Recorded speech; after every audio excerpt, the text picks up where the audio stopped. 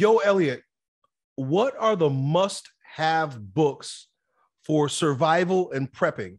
So I saw this question come in before we started our session today. So I pulled out my two favorite books on survival and prepping. Now, that's not to say that, I mean, I got a whole shelf of survival and prepping books, but these are the two that really got me thinking. And there's three books. And I think survival mindset is more important than survival activities, right? Because you can lose all your preps, right? There could be a hurricane that comes, it's like, oh man, I've been saving canned food for the past 4 years, and an earthquake could just come and swallow all that shit up, right? So you got to have the mindset. You got to have a survival mindset. So in fact, with that being said, the first book I'm going to suggest is, it's on my ebook here, The Dark Secrets of Survival by Selko. And this is a guy who lived through the Balkan Wars. And he asserts that if there is civil war in America, it will very much resemble the Balkan War, because the Balkan Wars were, you were fighting against your neighbors. It wasn't like an invasion from somewhere else. And it wasn't like the American Civil War where it was North or South. It was based on something that caused people to have division even within their own homes and families. Think about America, how divided we are. He says, so when shit hits the fan in a situation like that, you got to be prepared to go to war with your neighbor. Crazy. This is what he was explaining. Highly suggested read this book, but caveat is that it's gruesome and he spares no detail as to what you can expect. And he tells some really gruesome stories. He tells this one story one time where he was out foraging, right? Like things were really bad. And he was out trying to find food or whatever. And bombs started coming, right? When those bombs came, he said that people panicked. He's like, you just fucking run in all different directions because you don't know where they're coming from, where they're going. And he said one day, they were getting bombarded with bombs, and the bombs were coming. And so he climbed the wall and jumped over it. And when he jumped over that wall, he landed into like a small space. And in that small space, there were dead bodies.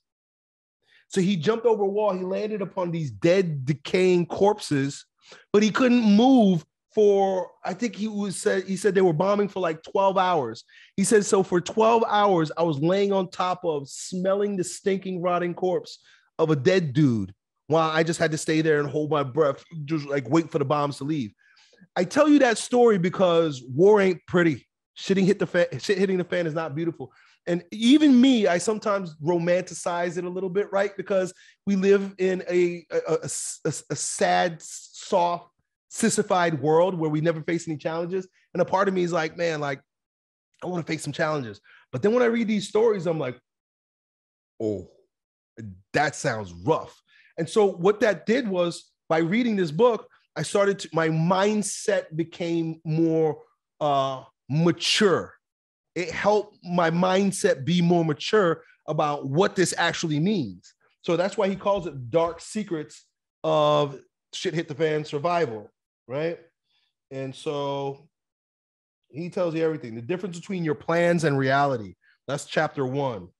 The shocking reality of shit hits the fan. He talks about how the urban areas become ridiculously violent.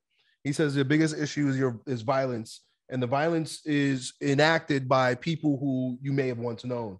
He talks about roaming gangs after the collapse, so on and so forth. So look up Selko, Selco. He's got some articles. He got some ebooks. He even does courses. I would probably do one of his courses maybe. But the reason why that book is important and dovetails perfectly into this book is because they're written by people who have survived these types of situations. Selko survived the Civil War, right? What is it? Yugoslavia, the Balkan Wars. This is a book by Fernando Aguiar Farfel. And he talks, this is called The Modern Survival Manual, Surviving the Economic Collapse. And it's based on firsthand experience of the 2001 economic collapse in Argentina. So once again, it's a book written by a guy that has been there. It's not theory. It's not imaginary. It's holy shit, this happened. This is what I learned while it was happening. This is what I did. This is what I wish I did. And definitely don't do this. And he'll tell you that. I've reviewed this book a number of times in my videos, but I'll highly suggest this. And I got one more book called Collapse, Suburban Survival Solutions. And the reason why I like this book is because he gives instructions on how to create things. Like, for example, this is how to start harvesting rainwater, right? I never knew you can harvest rainwater and keep it, right? He shows you how to create your own solar array, right? Which I don't think is necessary. If you have a few $1,000s, you buy a solar generator like I did.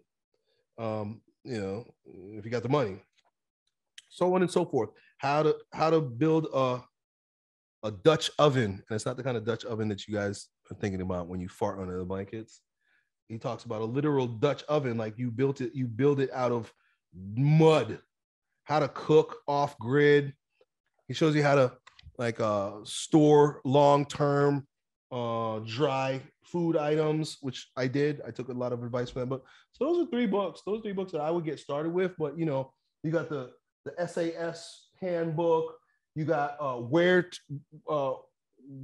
there is no doctors. That's another book. Like they'll teach you how to do emergency medicine on people when there's no doctors. There's also one called When There's No Dentist. Both of those books I highly recommend. Where There's No Doctors, Where There's No Dentist, and so on and so forth. But that's it, man. Those are some resources that I appreciate and that I think you'll appreciate also, dude. So hope that helps. Done. Yo, it's your bro Elliott. I hope you enjoyed that video. If you did, you ought to know that it was a clip from one of my most recent King Transformation classes with my students, where among other things, we get together about 4 or 5 hours a week and we speak on things as it relates to becoming kings in our lives in fitness, business, and with women. If that sounds like you and you want to join a like-minded group of men who are growing stronger every day in every way in this degenerate age, then it's real simple. Just follow me on Instagram and then DM me the word King, K-I-N-G, and then me and my team will get back to the details to see if you qualify. I really hope to see you at the next meeting. Done.